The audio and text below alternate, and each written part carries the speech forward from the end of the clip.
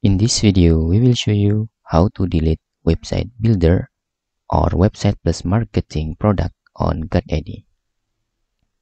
To delete your website builder on Godaddy, first you need to click your profile in here.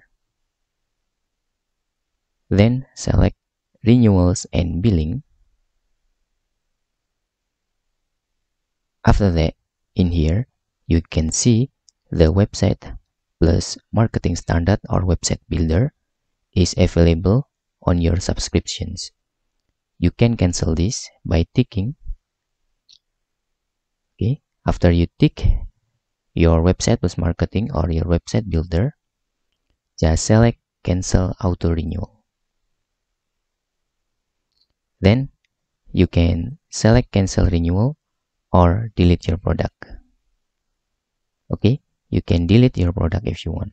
If your product is eligible, you can delete your website builder here, and you can click this. Then we can tick and click send email. Then open your email, and on your email will appear the confirmation look like this. Then you can click yes, I want to delete. In here you can delete your product. By deleting this product, your subscription will be removed.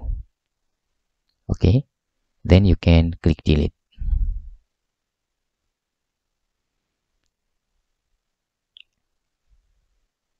Now that's all how you can delete the website builder on Godaddy. Hope this video helpful for you.